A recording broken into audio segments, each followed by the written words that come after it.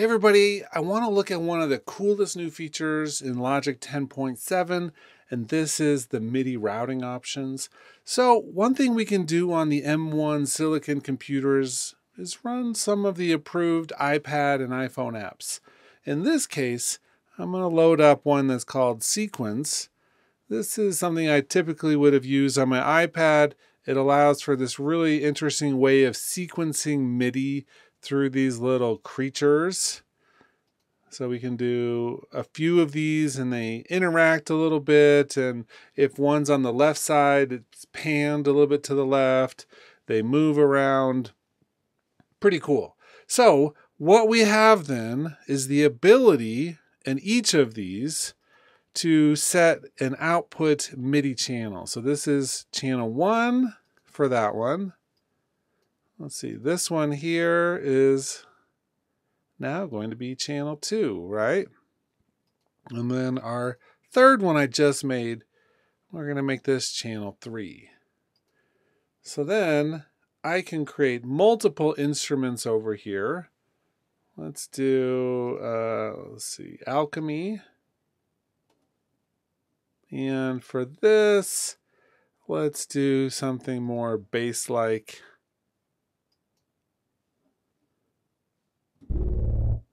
Not that though. Like that. And then let's add another one. And for this, we'll do sculpture.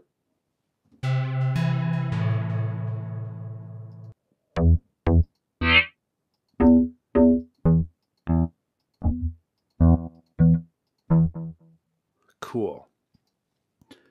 On the first one, this is a retro synth. I just loaded up for sound check. Let's add a different thing here.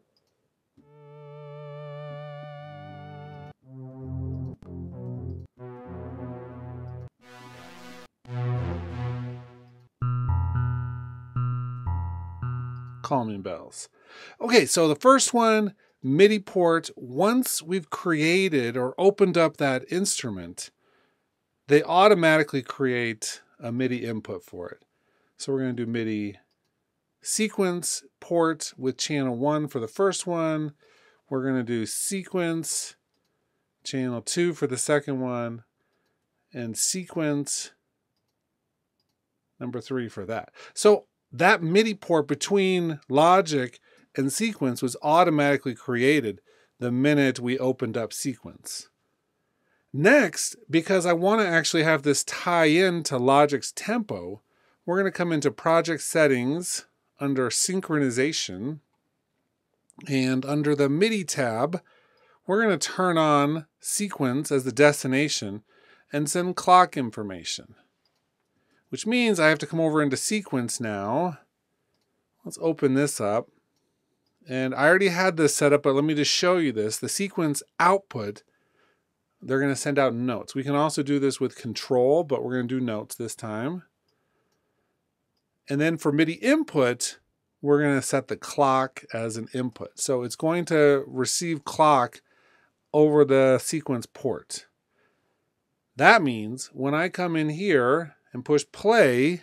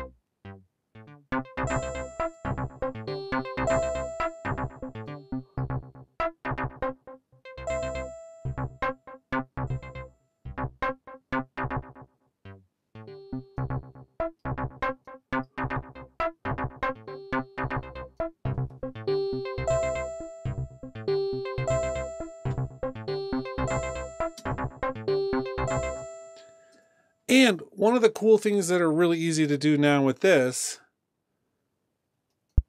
is record all of that.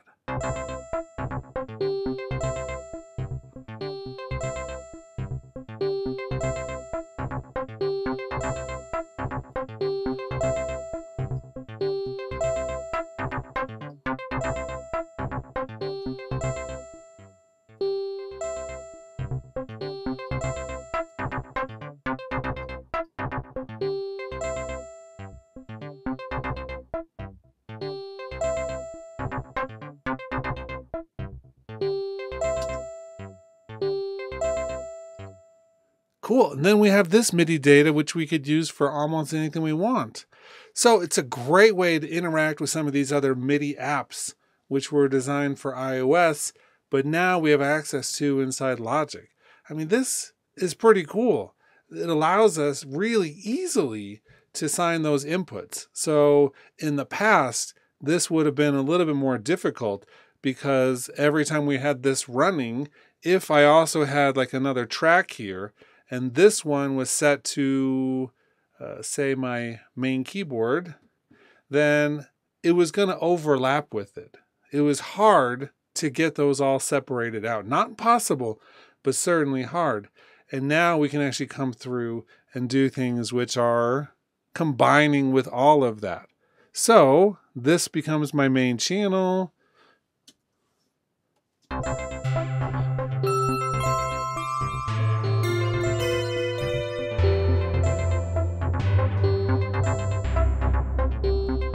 And that's reading the data that's there. But if we want to have this be live data, then we can do that as well. Just have to record all of our tracks.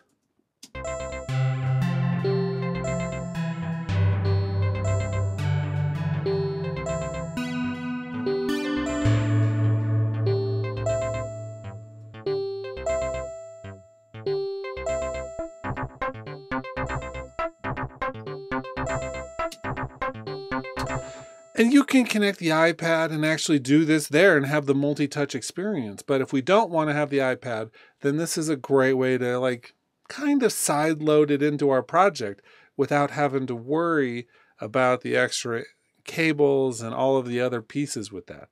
So it allows us to have the functionality without necessarily having to have the iPad.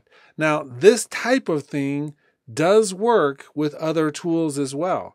So for instance, we're going to not maybe do as much MIDI with this, but we can load up the Arturia iSem and have Logic send out MIDI to this, or even have MIDI coming from this into Logic, although there's not a lot of really good reasons to do that.